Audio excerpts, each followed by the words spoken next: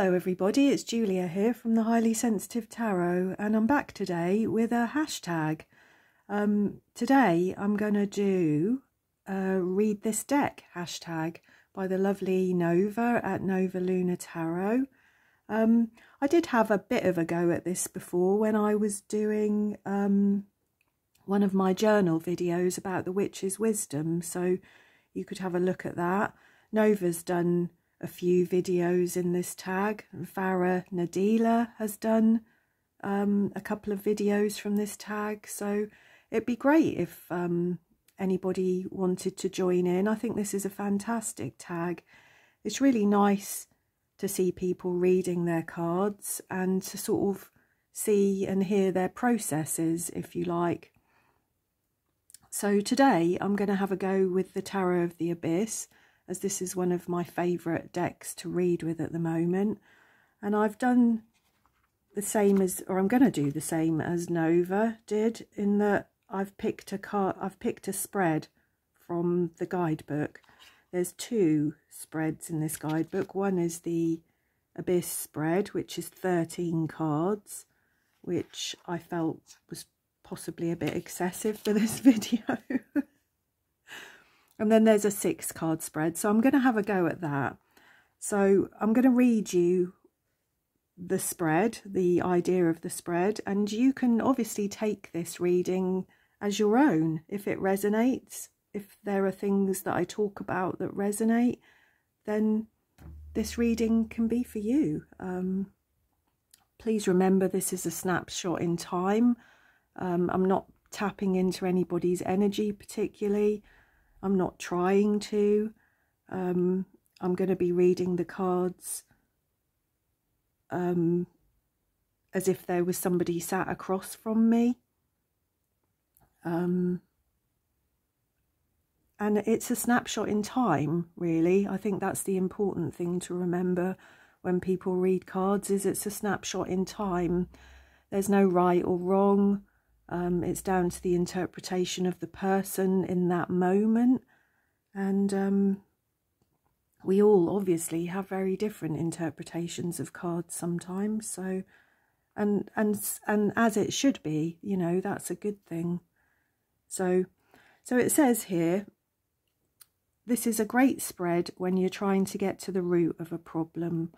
It's a little more complex than the single card draw, but still not too complicated.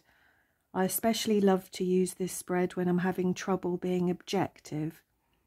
In this spread, you shuffle the cards, state the question, and then draw 6 cards.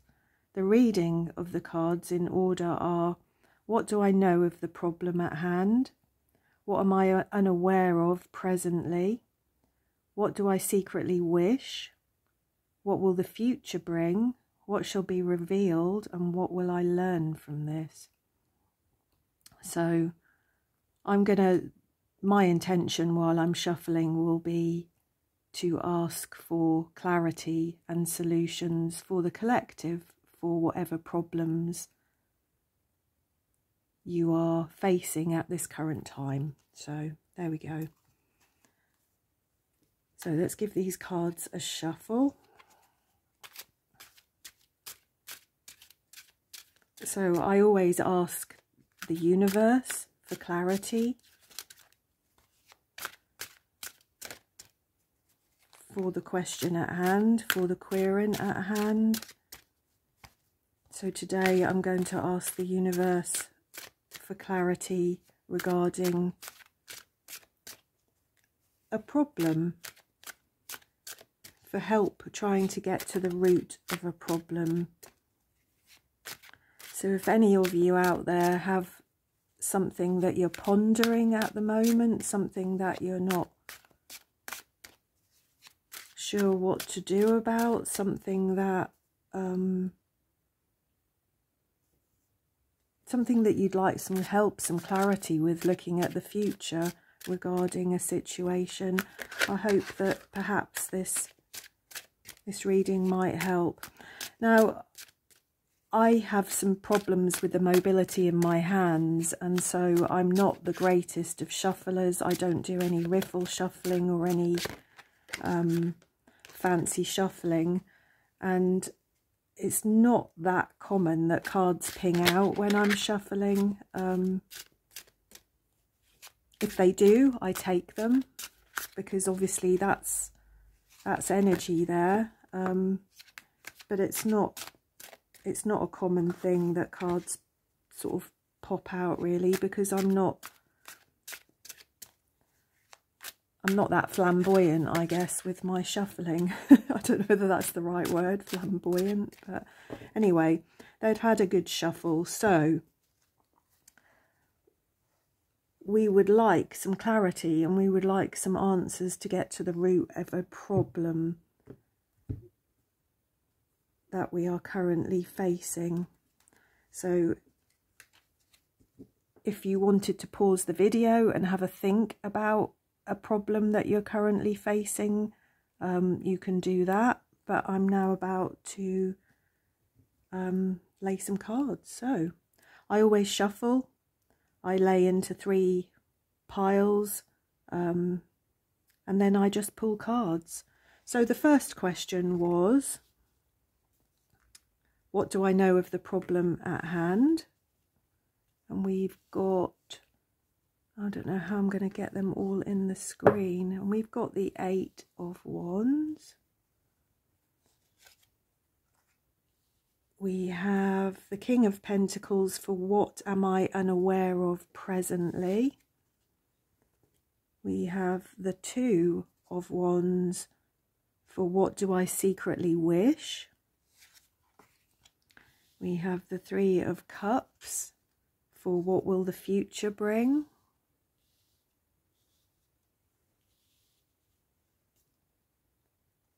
We have the King of Swords for what shall be revealed. And we have Justice, my favourite card, from what shall I learn from this? Now, I'm always a person who looks at the bottom of the deck as well. I think that the bottom of the deck is often the crux of a matter. It's something that is actually right at the core of a matter.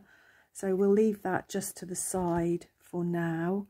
Let's just see if I can actually get these in any better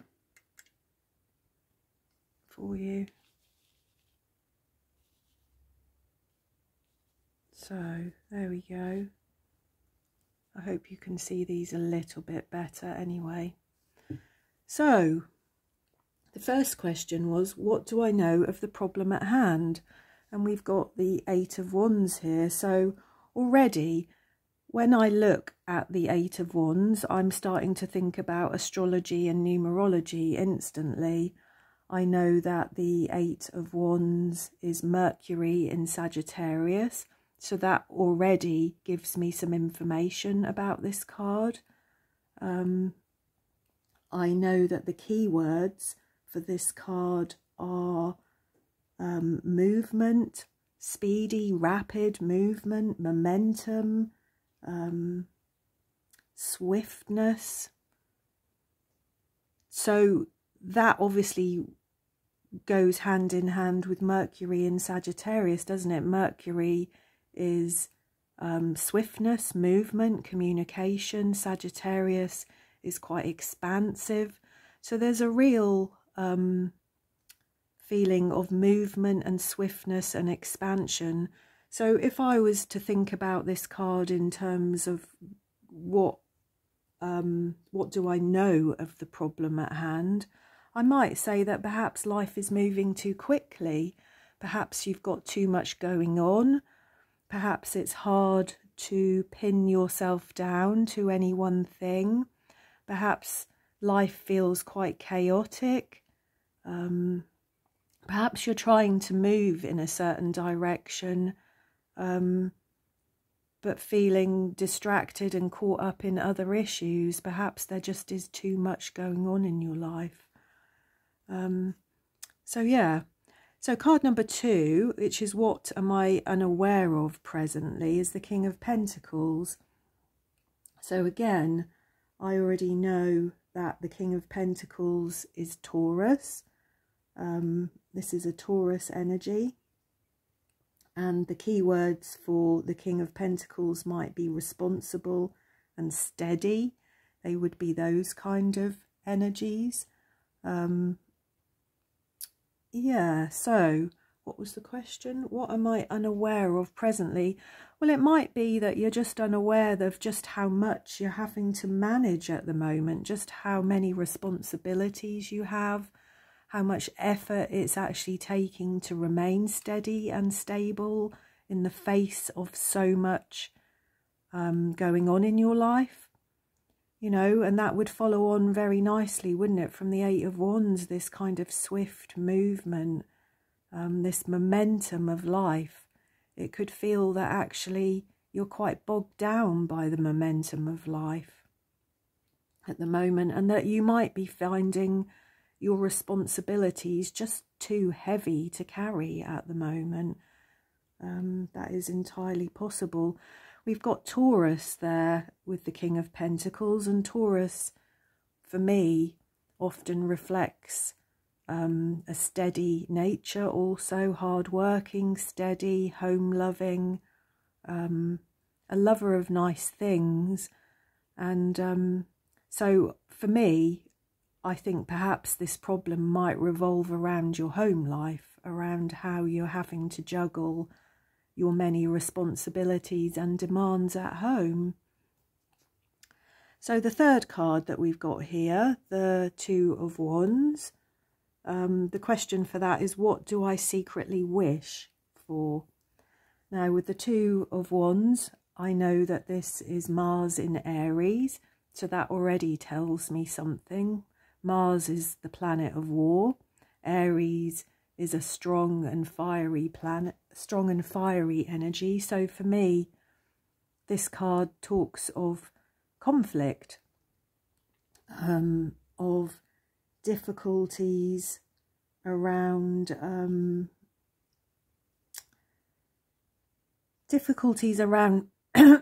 excuse me, difficulties around trying to plan or strategize or work out what needs to come next, I think, really. Twos in numerology talk of balance and partnership and unions, decisions, harmony. So there's conflict here. There is conflict around perhaps what you know that you need to do, and perhaps what you might want to do. Maybe that's what you're secretly wishing for, is an end to this difficulty around making decisions, this difficulty around planning and prioritizing and strategizing and working out what direction you should go next. Perhaps you're secretly wishing that it was all made much more easy for you and you didn't have to stress and worry and perhaps, I don't know, perhaps feel that you're alone with this problem. You know, we've got all of the movement and everything going on in the Eight of Wands there. We've got lots of birds, but then we get to the King of Pentacles and the Two of Wands, and these people are alone, and they're alone carrying the weight of responsibilities. So when we move down to the fourth card, the question is, what will the future bring? And we've got the Three of Cups here. I shall move that up for you.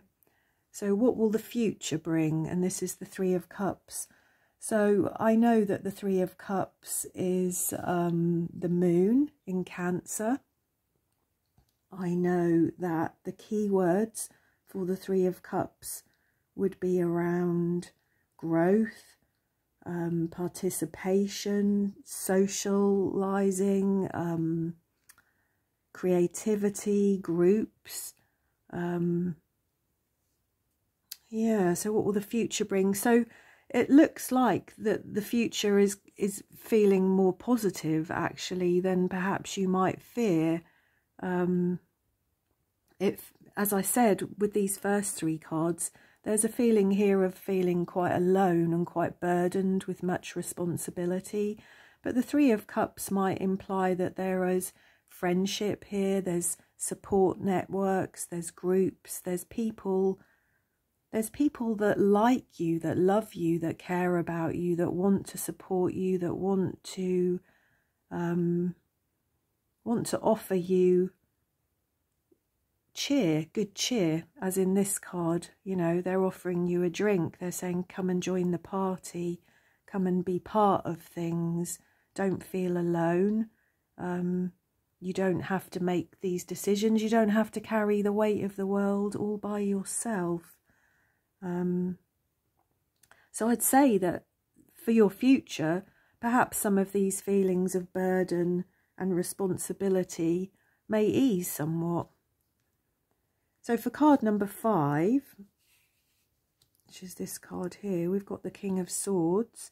We've got what shall be revealed as the question. Now with the King of Swords, I know that this is Aquarius energy. I know that the key words of the King of Swords might be analytical, being wise, being a good decision maker, being analytical, being a truth seeker, being concerned with justice. Yeah, so what shall be revealed? Well, the truth will be revealed. Whatever it is that you're worrying about, whatever it is that is burdening you, that you're having trouble making decisions over, that you're feeling pulled apart in different directions. So there's a big feeling of feeling restricted here in your early cards, of not being able to fully express yourself. And that may be because you'd been struggling to make a decision or find out the truth of a matter, or just work out which direction to go. And I think that as card number 5 here is what shall be revealed, and we've got the King of Swords, well, you've quite definitely got a mind, an analytical mind, that is quite capable of working these things out. You've got some support with the Three of Cups. You've got people around you, good people that support you and love you.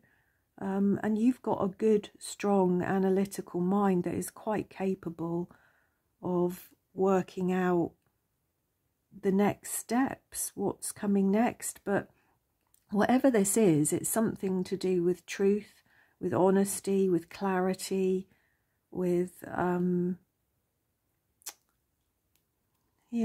with things being fair, perhaps. I think that's what I want to say. I think things need to feel fairer. Yeah. So the last card we've got here, card number 6, is Justice. And this is what will I learn from this? Now with the Justice card, I know that this is air energy. This is Libra energy. This is card number 11. Which would make it a number 2 in numerology. So again, we're looking at balance, partnerships, duality, harmony, the ability to make decisions. And the question was, what will I learn from this? So you're going to learn that the truth will out, I think. The truth is always there. In this Justice card here, I find it really quite powerful, because I think that this eye here, you can't escape from the truth of this eye here. If she looked into your eyes, she would know your truth immediately. She would know the truth of the situation immediately. She can judge that situation, I think, in the blink of her eye. So what you're going to learn from this is perhaps to take some courage from your own decision making, to perhaps, and I don't mean this harshly at all or in any kind of judgy way, but justice is also about the laws of cause and effect, isn't it? It's about consequences. It's about things being fair. So perhaps what you might learn from this situation is that I'm having trouble saying the words. Sometimes what I want to say sounds judgmental or harsh. And obviously if I was speaking to a real person, it would be much easier to explain my thoughts. But my thoughts and feelings around this reading really are that perhaps if this is resonating for you, it could be that you've been in a situation where you have taken on too many burdens. You know, there could be issues around codependency here in some way, that, or being a people pleaser in some way, that perhaps you have taken on too much, you've taken on too many burdens, too many responsibilities, and you felt very alone with that. And I think that perhaps what you're going to learn from this situation is that you need to maintain boundaries in your life about what you can and cannot cope with, what's fair and what's not. I think there's very much a feeling here of things needing to feel fair. So yeah, that's a really nice little reading, isn't it, to try and get to the root of a problem. And the problem, like I said here, very much so to me looks one of life being overwhelming, of perhaps you not making good choices in the past about your life, about what you're, about where you're headed, about what you're able to cope with and where you're headed. And I feel that looking at these cards that has come to a head a little bit, if you like. And I think perhaps this has been time to reach out, to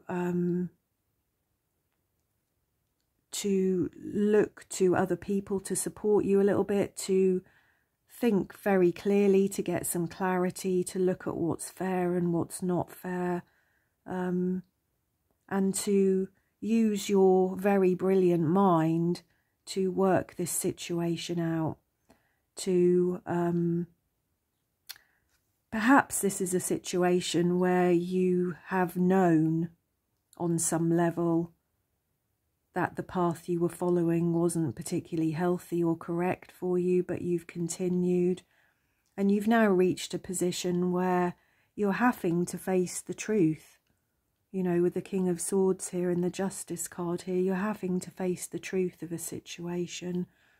So I think, you know, if I was to give you an overall message from this reading, it would be that the sooner you face up to the clarity of a situation, the sooner you're able to get clarity on a situation, the sooner the torment of the situation can end.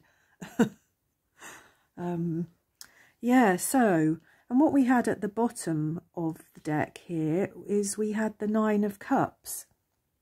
And the Nine of Cups in astrology is Jupiter in Pisces, I believe. The key words for this card might be contentment, satisfaction, things feeling satisfactory, things feeling content for you, you feeling confident and fulfilled about your life.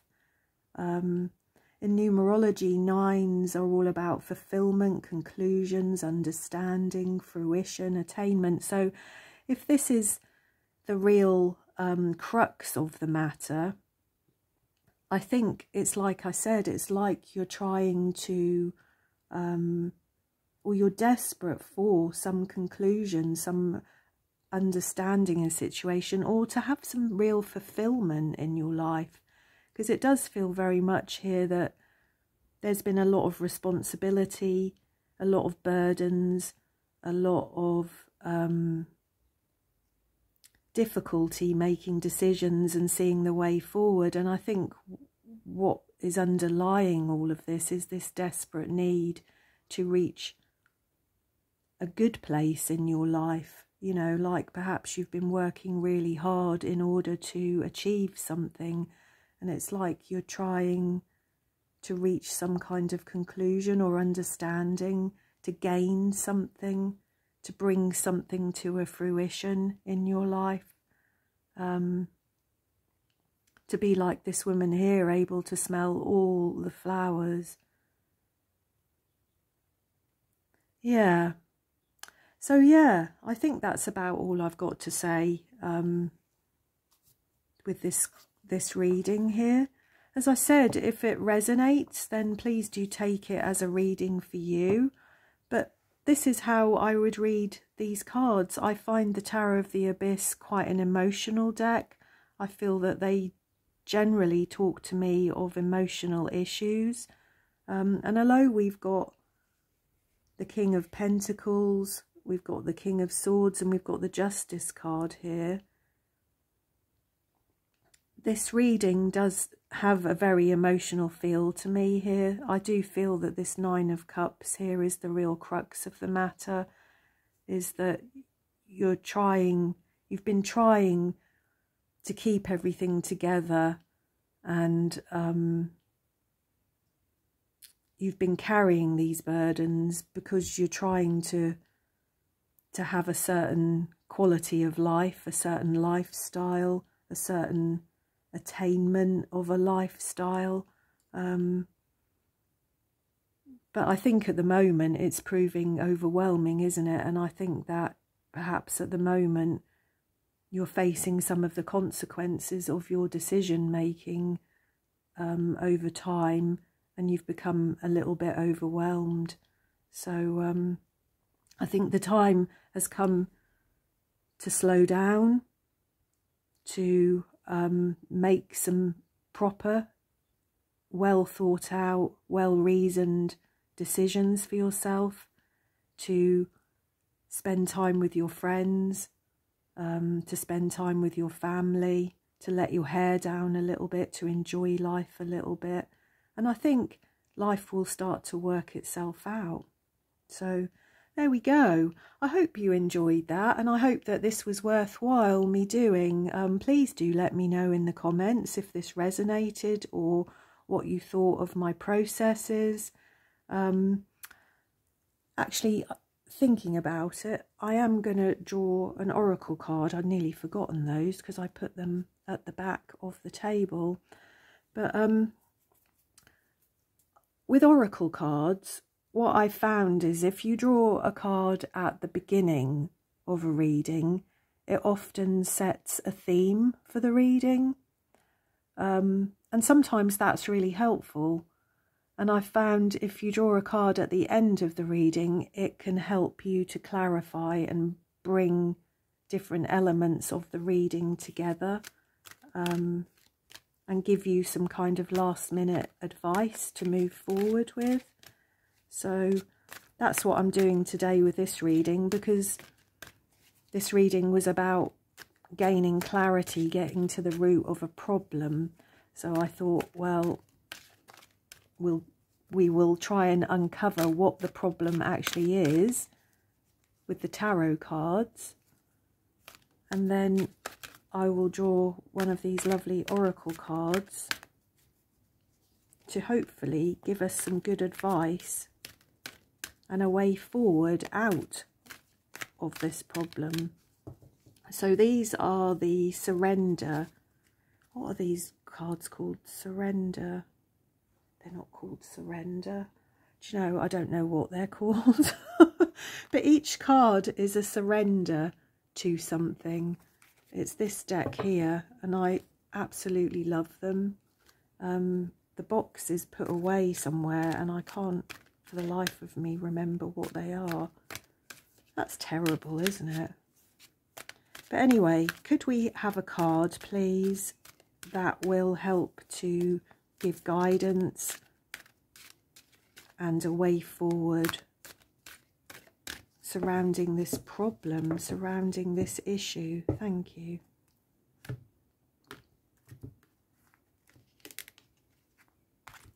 And so we have surrender to your soul's path. Your life's journey has been perfectly designed for your soul's growth. Embrace every lesson and every moment.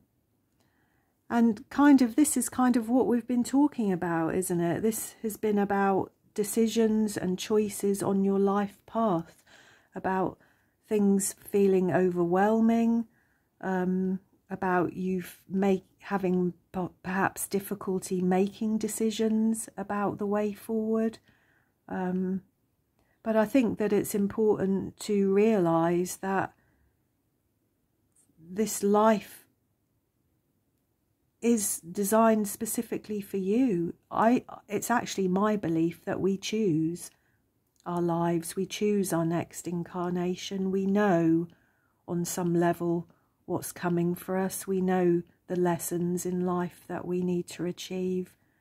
Well, certainly if we're spiritual beings, if we're conscious beings, on some level we know our soul's path. And it's interesting, isn't it, that we've got the King of Swords and the Justice card here, with this embrace every lesson and every moment. You know, even if you think that you've taken the wrong path or you've made unwise decisions, there's always a lesson there. There's always something to learn, and there's always an opportunity to change and to take a different direction. So I hope that that's been helpful, and as I said, please do leave me some comments. Please do let me know what you think of this reading, of my processes, and anything else that you want to say. I hope to do this again, actually, with perhaps another deck. But anyway, I'll see you again soon. Thank you.